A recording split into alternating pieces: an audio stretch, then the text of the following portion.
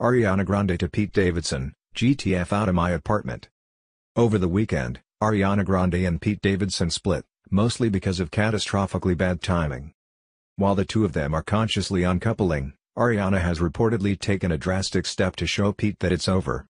She apparently changed the locks on their love nest. Radar Online reports that Ariana Grande, in light of her breakup, has taken what most would consider a pretty drastic step. She has allegedly changed the locks of her luxurious, 4,000-square-foot apartment. Ariana has no plans to continue being friends with Pete, an insider reports. Oh, that is heartbreaking if true. The source notes that it was an amicable breakup even though it was Ariana who decided to end it. The report explains that Ariana felt the need to create some distance between herself and the man to whom she was, just a week ago, engaged. If he had his way, the insider says of Pete, he would still be with her. Well, yeah.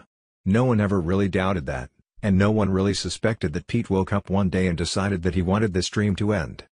Don't get us wrong, Pete Davidson is famous and successful and hot. But Ariana is more so.